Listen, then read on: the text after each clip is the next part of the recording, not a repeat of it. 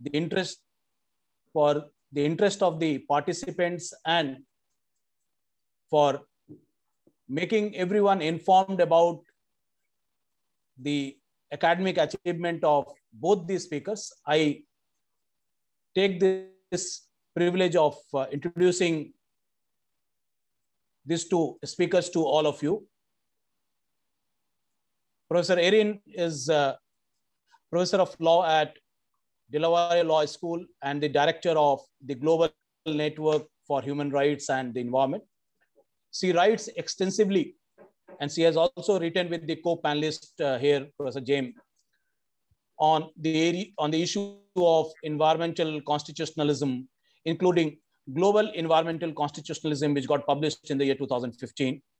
She has written on the issue of implementing environmental constitutionalism in the year 2018.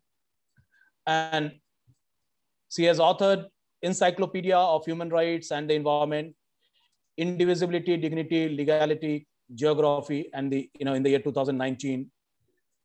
She has edited the 3rd edition of Judicial Handbook on Environmental Constitutionalism and Compendium of Cases, which is used in UN Environment Judicial Workshop worldwide.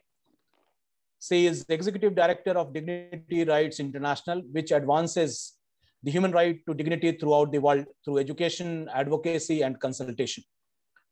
She is the author of Dignity Rights, Courts, Constitutions, and the Worth of Human Person, with a foreword from very renowned personality in the area of legal education, Aaron Barak, a comparative analysis of global jurisprudence of the right to human dignity, and the co-author of the first casebook on dignity law, global recognition, cases, and perspective, again with Professor May.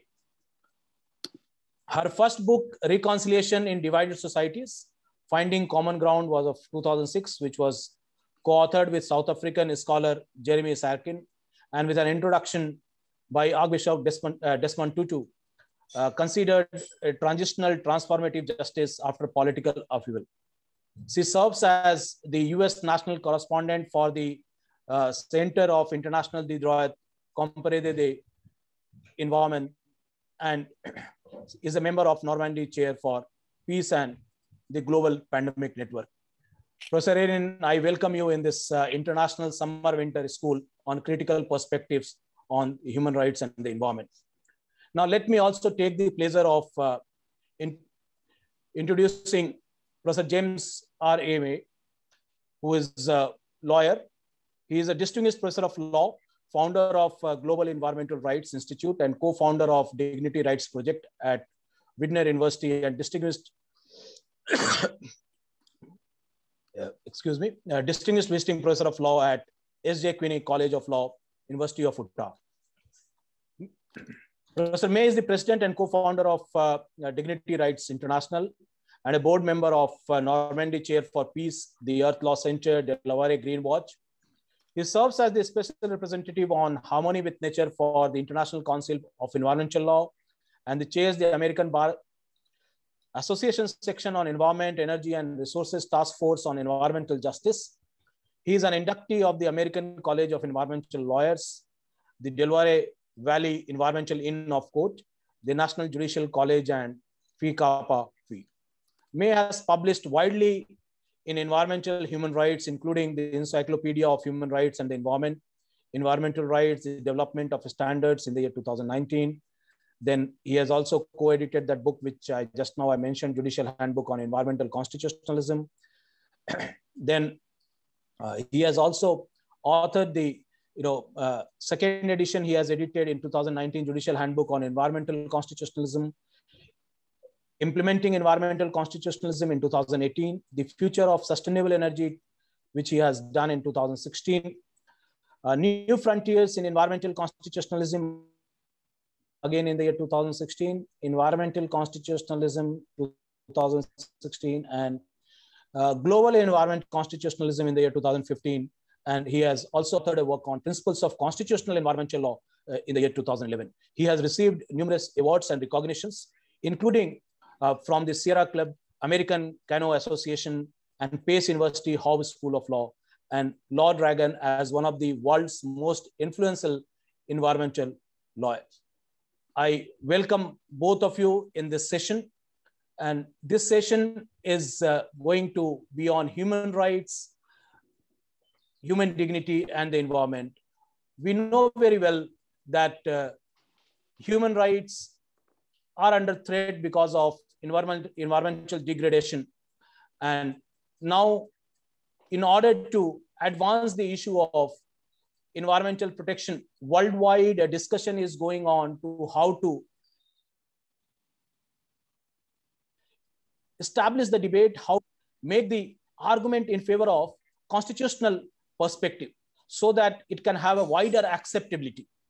So both these speakers, they are going to speak on this issue. Both the speakers will be taking up the issues, and they will be speaking one after another. So the presentation, the structure for this session is like this. For around 40 minutes, both Professor Erin and Professor Jim will be making the presentation. And then for around 25 minutes, we will request the participants to go to the breakout rooms, and then they can discuss the questions which will be posed by the speakers. And then we can have a very intense interactive session wherein we can ask the participants to share their views in order to find out that what is the learning outcome of this session of the summer school. With this, I invite Professor Erin to make the presentation and share her thoughts on a very thought-provoking area on human rights, human dignity, and the environment. Professor Erin, now the floor is yours, please. Thank you so much, Uday, for that wonderful introduction to these issues. And thank you again, Dina and Angela, for organizing the Summer and Winter School, the first annual Summer and Winter School of the GNHRE and UNEP. We're so excited to be a part of this. And to talk to you about the relationship between human rights and the environment and human dignity and the way it's been recognized in law throughout the world. And the challenge for today is really to try to understand sort of what dignity, what focusing on dignity adds to the conversation.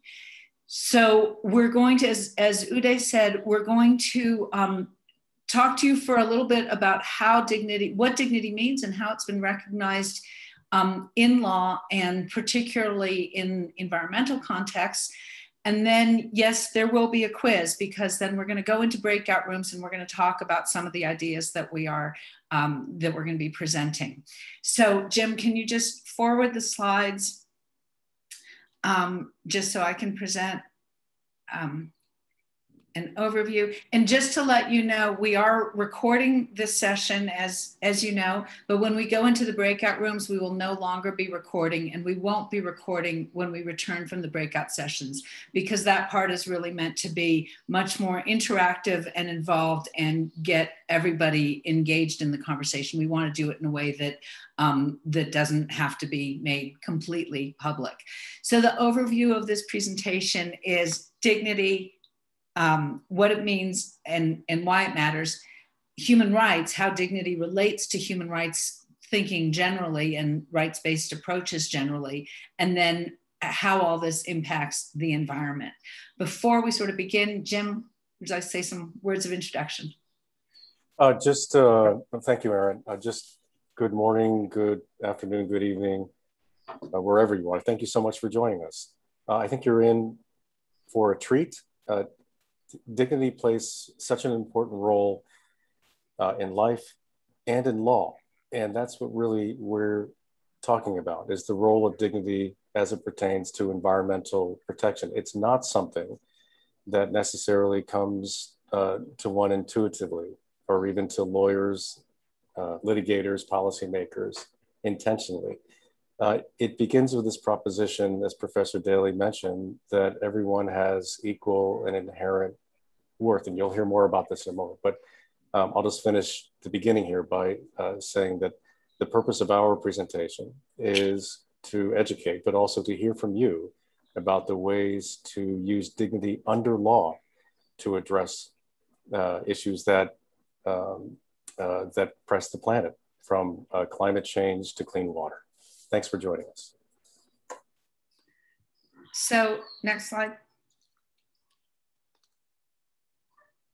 So first, a matter of definitions. There is no formal definition of dignity or of dignity rights. So we've looked at the jurisprudence of dignity, which, as we'll see later on in the presentation, really spans the globe and spans all kinds of different aspects of the human experience. And what we've noticed is that despite the diversity of cases, despite the diversity of factual situations that give rise to dignity claims, despite the diversity of courts and legal traditions in which dignity is being litigated, there's an enormous, really kind of surprising, overlapping consensus about what dignity means in law. And so the definition that you see here on the screen is really sort of our composite of what we see in the cases.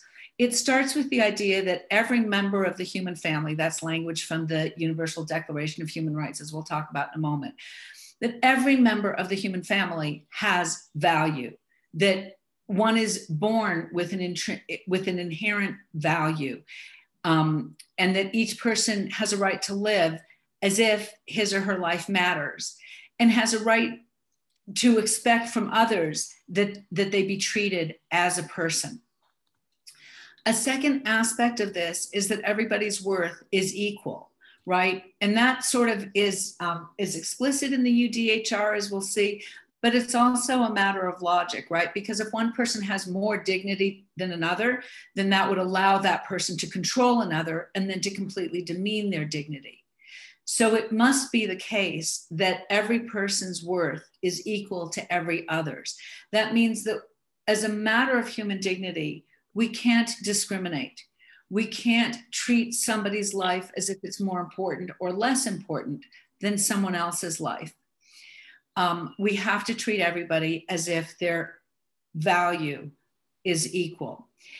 It's also important to understand that dignity is inherent or intrinsic. We are born with it. It's not given to us by law or by sovereign states or by anything else. It's just what we get as a matter of birth. Connected to that is also its inalienability, right? That we have it from birth and we keep it with us throughout our lives, right? It cannot be taken away by law any more than it can be given or granted by law. And finally, it's universal, or rather global. Every member of the human family possesses dignity, right? And that has particular implications. Well, it has implications in two different ways as it relates to the environment, or at least two different ways as it relates to the environment. One is that one does not need to be a citizen or even a resident of any particular state in order to have dignity and have it be recognized, right? So people who are migrating, people who are going from one location to another, carry their dignity with them. Secondly, it transcends temporal boundaries as well.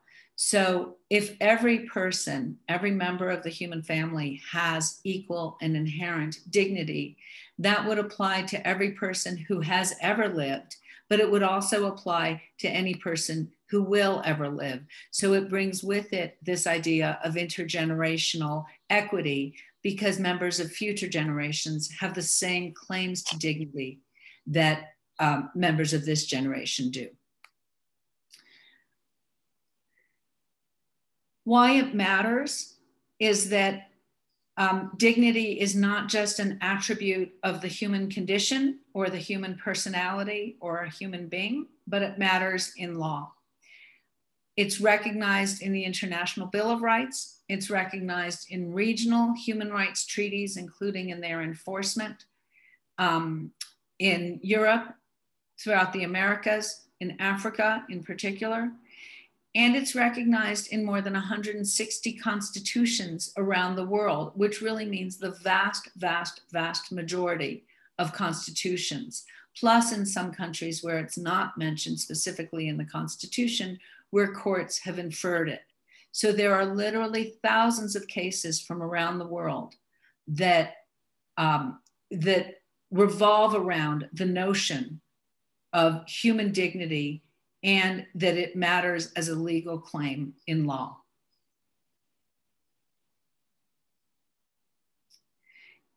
This is just a very brief sort of summary of some of the ways that dignity has been described. The American Bar Association in 2019 passed a resolution saying that, affirming that dignity is the foundation of a just rule of law. We cannot have a just rule of law without recognizing human dignity.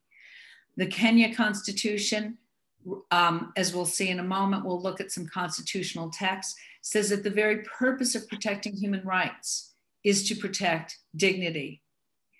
The European Court of Human Rights has said that even though the European Convention on Human Rights doesn't mention dignity, that dignity is nonetheless the essence of the convention. And recently, a few months ago, the Supreme Court of Pakistan, which is really visionary and very far ahead, both in matters of human rights and dignity rights on the one hand, and in the matters of environmental rights on the other, as we'll see, has called dignity the guardian angel of law. So just a brief overview of some of the ways in which we see dignity reflected. Jim? So dignity matters as a value, as a norm, and it also matters as a right. And again, this is the point that we'll underscore throughout this session, is that dignity matters under law. There are real cases and real statutes and real constitutional provisions that are making a real difference in lives, including in environmental contexts. And this was recognized by John Knox, the former UN Special Rapporteur on Human Rights and the Environment. And if you're listening in and you're not looking at the screen, I'll just read it to you because it's good stuff, which John wrote: human rights are grounded in respect for fundamental human attributes such as dignity, equality, and liberty. So that's a goal. And that sets up applications. So let's turn to dignity and human rights law. As Aaron mentioned, dignity appears in international conventions. And it was there at the beginning of the United Nations, at the very beginning. So this is something that I didn't know when I started learning more about dignity under law. And I think is interesting, maybe many of you know this, but the purpose of the United Nations, in part, is to advance human dignity expressly. That's what's in the UN Charter. So the forming corporate document for the United Nations says that its purpose is to advance human dignity, and I'm paraphrasing. It's also in the Universal Declaration of Human Rights, and you'll see language to that effect, and then throughout the canon of international law. We also see it in regional law, again, as Aaron mentioned, in a variety of instruments. And here's the point, again, if you're listening in, that dignity matters under law. There's a way to use dignity to advance outcomes under law, not simply as a norm or as a value of what could be or what should be, but what is. Aaron? So what we'll do now is just run through a few slides, just showing you the language that's used in these various instruments, to just give you a sense of how the international community first is thinking about the relationship between human dignity and law. So as Jim mentioned, the charter starts off with, of course, the charge of saving succeeding generations from the scourge of war, but also to reaffirm faith in fundamental human rights and in the dignity and worth of the human person. We see that 3 years later in the Universal Declaration of Human Rights, the preamble, which says, whereas the recognition of inherent dignity and the equal and inalienable rights of all members of the human family is the foundation of freedom, justice, and peace in the world. Just look at that language and look at the weight that dignity is bearing, right? It's the foundation of freedom, justice, and peace in the world. This is echoed in the ABA's recent resolution that is the foundation of a just rule of law. And then in Article 1 of the UDHR, it gets more specific to just say specifically that all human beings are born free and equal in dignity, and then connecting that to rights. So this isn't just a statement about the nature of human beings. It's a statement about what gives us the right, as Hannah Arendt said, what gives us the right to have rights. The fact that we are born free and equal in dignity and rights, and then connecting this to reason and conscience. We also see the language in the twin covenants on civil and political rights on the one hand, and economic and social and cultural rights on the other hand, which really address very, very different kinds of rights, and yet their common source is that the rights in each covenant derive from the recognition of the inherent dignity and the inalienable rights of every person. Yeah, and so 55 years ago, there was agreement that there ought to be an international Bill of Rights of sorts, but disagreement as to whether the focus of it should be civil and political rights or socioeconomic and cultural rights, or both. So this was the workout, right? The twin covenants, one about civil and political, and the other about socioeconomic and cultural. And the two covenants, besides being called covenants, have very little in common. If you're a member of one, you're not a member of the other. And that reflects sort of worldviews about what matters in life, right? And under different systems. But the one connecting thread, as Erin mentioned, between these covenants is human dignity. That was the one place of agreement. So recently, the Human Rights Committee issued a general comment interpreting the right to life in the International Covenant on Civil and Political Rights. And it was emphatic that the right to life is not just the right to live, but in fact, the right to live with dignity. It concerns the entitlement of individuals to be free from acts and omissions that are intended or may be expected to cause their unnatural premature death, as well as to enjoy a life with dignity. So it adds this qualitative dimension to the right to life. And we see this in much of the constitutional jurisprudence that we'll talk about in a moment. We also see it at the regional level, as we mentioned. And again, this is just to provide you, it's a lot of words on the screen, but it's just to provide you with a sense both of the global breadth of the affirmation of human dignity as a foundation of human rights law, and also just to give you a sense of the language that is used. And often it reinforces this language that we see in the international documents, the inherent and equal worth of every person. Jim? And then we see it graduating, if you will, from the international realm to the regional realm, and then into the domestic realm. And at least in some instances, this is where we saw it first in law in the modern era.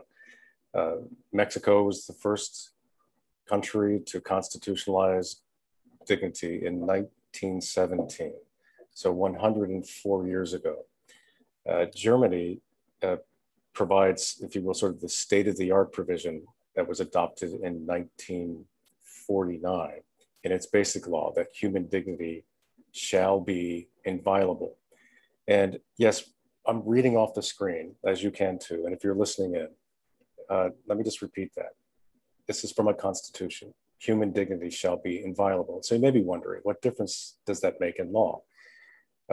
We have a case that we'll talk about, and well, to answer my own question, it makes a big difference, including addressing climate change. So recently, the Constitutional Court of Germany turned to this provision, not some other provision about a healthy environment, which the German Constitution doesn't have, or something else, but this provision in addressing climate change. And we see the right to dignity in all sorts of other constitutions.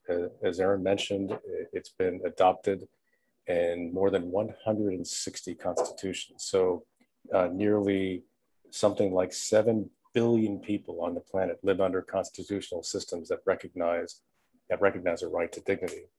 The Brazilian provision ensures that everyone has a right to dignity, for example.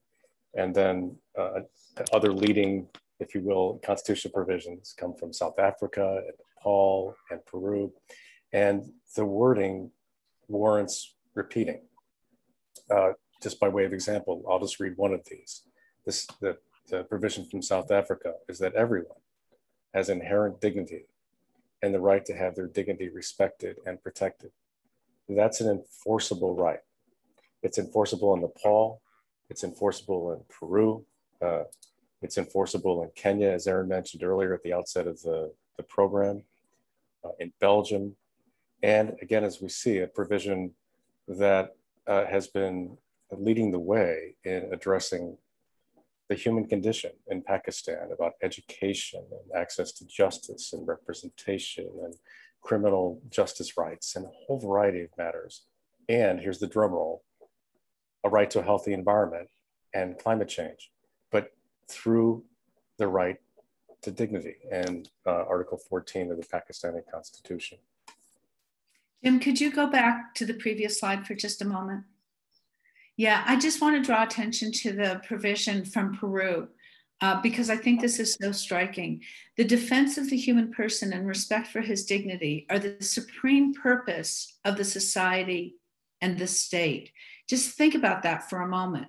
It really reorients the notion of statehood and state sovereignty to from something that is about the protection of statecraft to something that is about the protection of the human person. It just takes state sovereignty and kind of turns it on its head. And when we talk about environmentalism, human rights generally, but environmental rights in particular, we can think about that what is the purpose of state sovereignty? And what is the purpose of state power? Peru's answer to that is that the purpose of that is to promote and protect human dignity. Go on.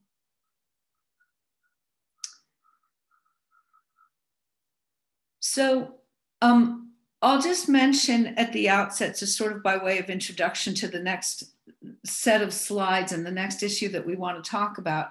The next issue that we want to talk about is how these constitutional provisions, and to some extent the international and regional law provisions, have been interpreted and applied in the specific context of cases, mostly in constitutional law around the world.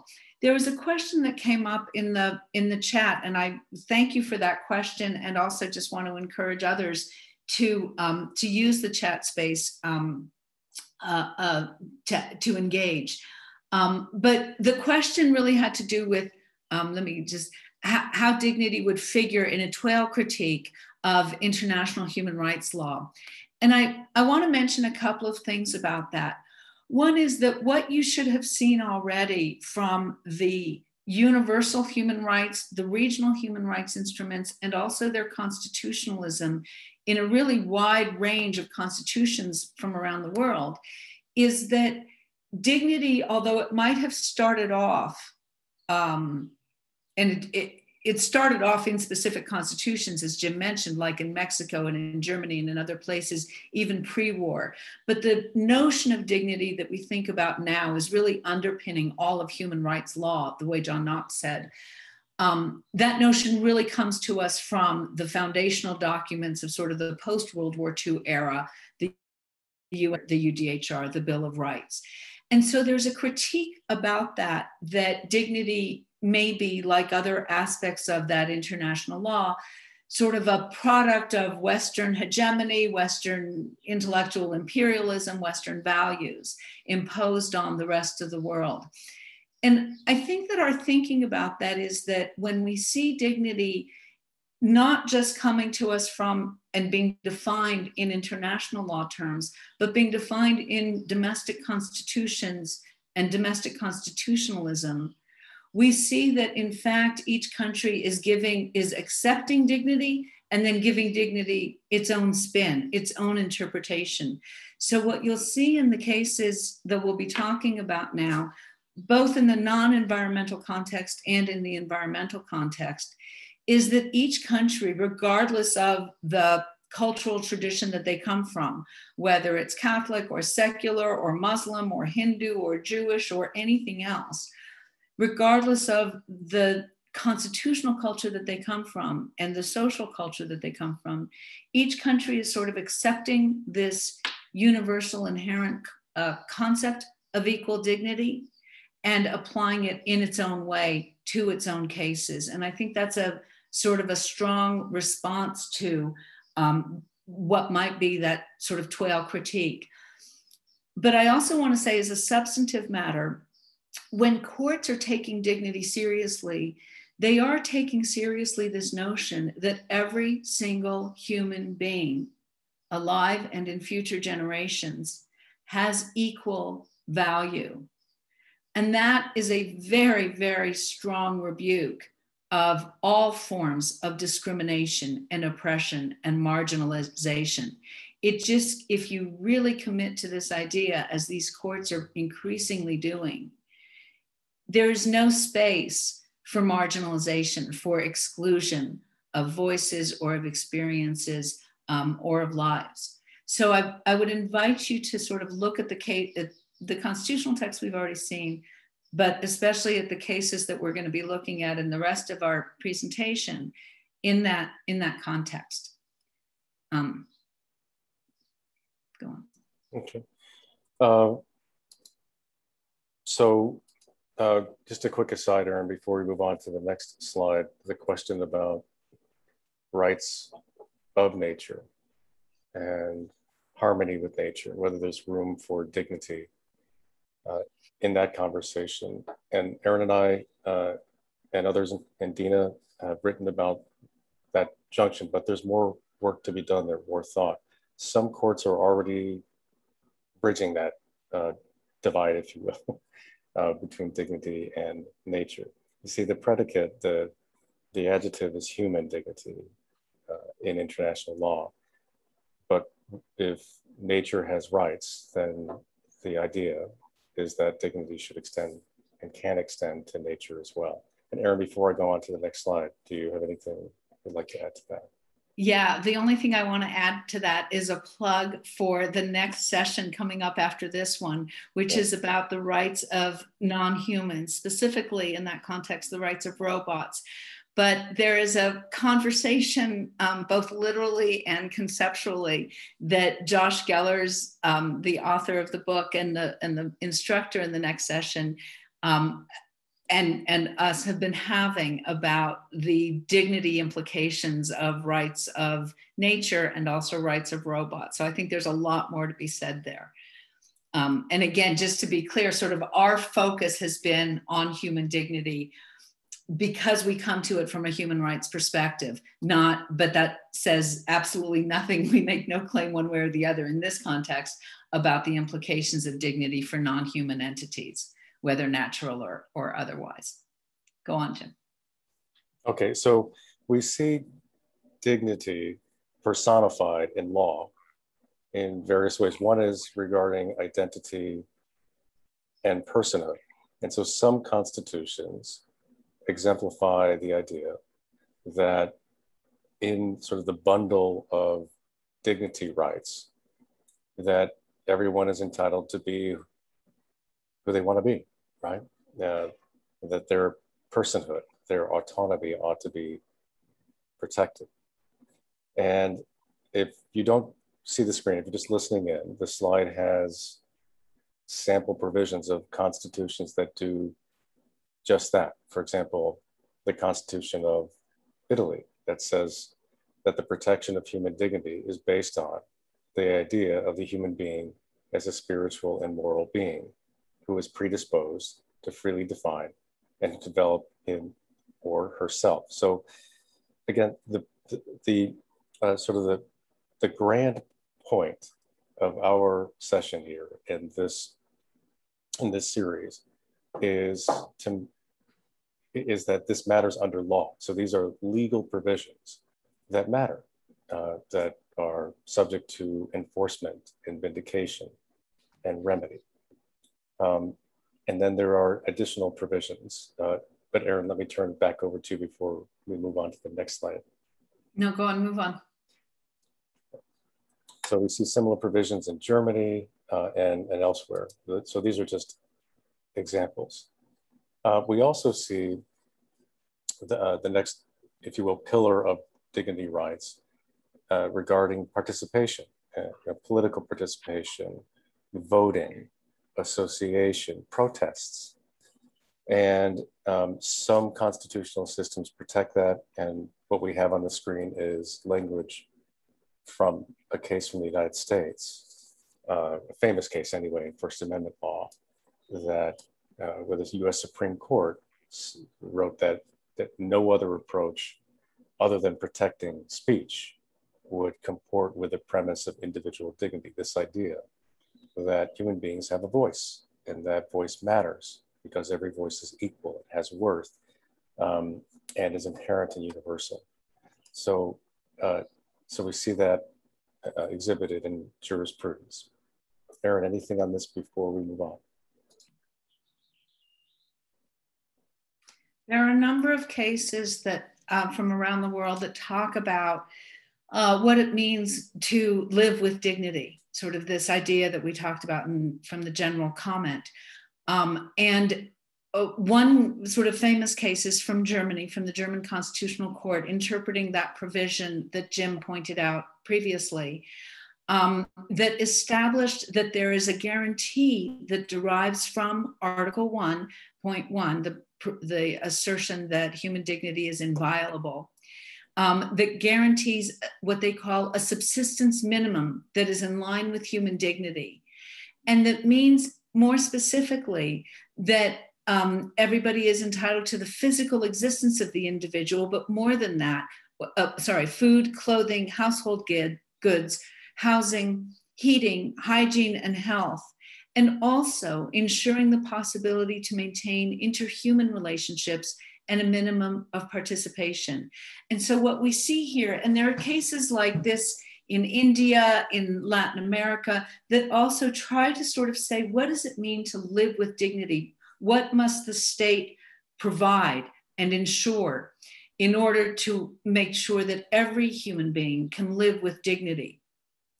And so if you just go back for a moment to the previous slide, that it's not just sort of the biological needs like food and water, but it's also the ability to live in comfort, housing, clothing, heating, etc., hygiene, health, but also the ability to maintain interhuman relationships. An important part of dignity is to be able to live in society with others, not just because we are communal and interactive and interrelational beings, but also to ensure a minimum of participation, the ability to participate in community decision-making.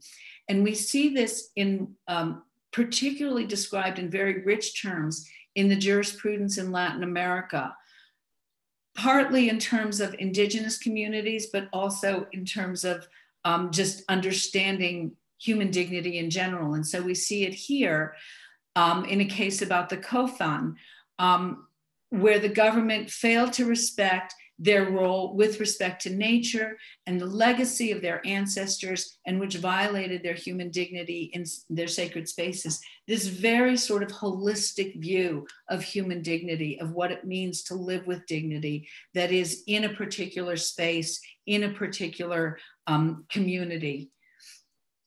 And that, of course, brings us to the cases that are specifically about dignity, human rights, and the environment. Okay. So the language on this first slide, and I'll just read it, comes from the Supreme Court of Nepal about this association between dignity and the environment, and says it better than, well, I at least ever could. It cannot be imagined to live with dignity in a polluted environment.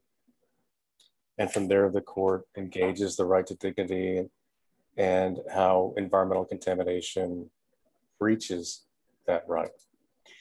So as Aaron mentioned, we have dignity that derives from environmental values and undergirds all sorts of aspects of environmental law at the international, regional, and domestic level. It goes all the way back to 1972 with the Stockholm Declaration, which declared that everybody has the right to an environment of equality that permits a life of dignity. So there it is, and, you know, that long ago in that super important declaration.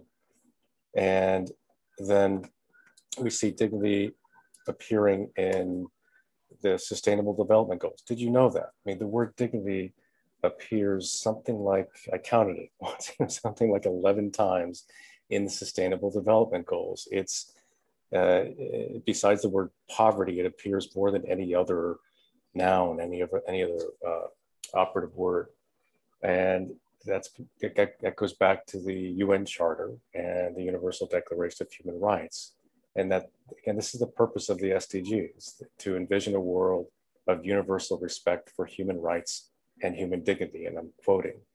And that the purpose of the SDGs, again, get this, is to ensure that all human beings can fulfill their potential in dignity and equality and in a healthy environment, linking those attributes together. So dignity matters to the United Nations and to the SDGs. And then we start to see how dignity matters in other contexts under law. Aaron, would you like to talk about this? Why don't you go ahead and talk about this case? And we see this most recently, just a couple of months ago, and well, I guess it's more than a couple now, but in March, time flies, in a case from the Constitutional Court of Germany, interpreting Article 1, which is the dignity provision of the German Constitution, that the right to dignity shall be inviolable. And the court, in an environmental case, turns to that right to dignity. There isn't a right to a healthy environment in the German Constitution or anything like it. And here the court, in essence, says that the right to dignity includes a right to a healthy environment. It just uses different language. It says a right to ecological minimum subsistence. And to me, that's a right to a healthy environment. So the point here again is that we see courts turning to a right to dignity in the protection and conservation of the environment. Another example where we see the environment protected through a right to dignity is from a case out of Nigeria. It's pronounced GNHRE, but it's against Shell Petroleum. You know, it's a hugely important case about a hugely controversial and complex exercise of extracting petroleum from among the largest reserve in the world in Nigeria, in the Niger Delta. And Shell flares off most of the methane gas that, you know, during that operation. They use the oil, but the gas is flared off. And so, a couple of decades ago, a farmer brought a lawsuit arguing that that violated the right to dignity under the Nigerian constitution and won. The court ordered Shell to stop flaring, which Shell ignored, and the government didn't enforce. But still, the court, it was in the comfort zone of the court to rule that that environmental degradation violates a right to human dignity. Aaron? So this slide is here to show you, first of all, that dignity does obviously, I think it's obvious, have a relationship to water, to the need, to the human right to water, but also to show you that dignity claims don't always win. And so there are claims where people say we need our right to water, as a matter of human dignity. And that's often a very, very compelling argument because of the many ways in which water contributes to and is necessary for the ability to live and the ability to live with dignity. And yet courts don't always impose on governments the affirmative obligations to make sure that water is available. And they sometimes don't even, as I think in this case, don't even hold governments responsible for things that they've done to violate that right to water. Nonetheless, I think it's a very important claim to make. Go ahead. So, and here is another very important claim to make, or that's been made in Pakistan under the right to dignity. That's Article 14. So the Article 14 of the Pakistani Constitution guarantees a right to dignity.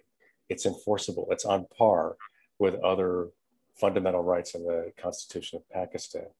Pakistan doesn't have a right to a healthy environment in its constitution. So here we see in this case, and we'll talk more about the judge who coined the language that's on the screen, linking climate justice and water justice to the right to dignity. And that's in the SHRE case, a case about climate change. So the court there was turning to the right to dignity to establish a climate change commission, doing something that at the time, you know, it still was pioneering and showing that the role of dignity in addressing climate change and promoting climate justice. But it's, you know, it's complicated. Erin, you want to take this one? Yeah, and this also relates to a question that is that's in the chat, a great question. With increasing climate migration, how does human dignity play out for refugees and displaced peoples? Which state could be held responsible for maintaining the human dignity of non-citizens? Jimmy and I are in the process of producing a report about migration with dignity with the International Organization for Migration and the Environmental Law Institute, among others, that addresses specifically that question. And the reason it's such an important question is that when people migrate, particularly across jurisdictional lines, they lose their rights typically, but they don't lose their dignity. And so to the extent that dignity does imply rights and entails certain rights, they should always be able to claim a right to live with dignity from whatever country they happen to find themselves in, that they claim is denying them a right to dignity. So this is a case that probably many of you are familiar with. It comes from New Zealand and then up to the UN Human Rights Committee, which ultimately, again, rejected the claim, but accepted the basic premise that climate change can violate the right to life, including the right to live with dignity. They just said that in that case, the evidence hadn't been asserted that the situation was so bad or so dire that the right to dignity was denied, but they left open the possibility that claims along those lines could be made in other circumstances.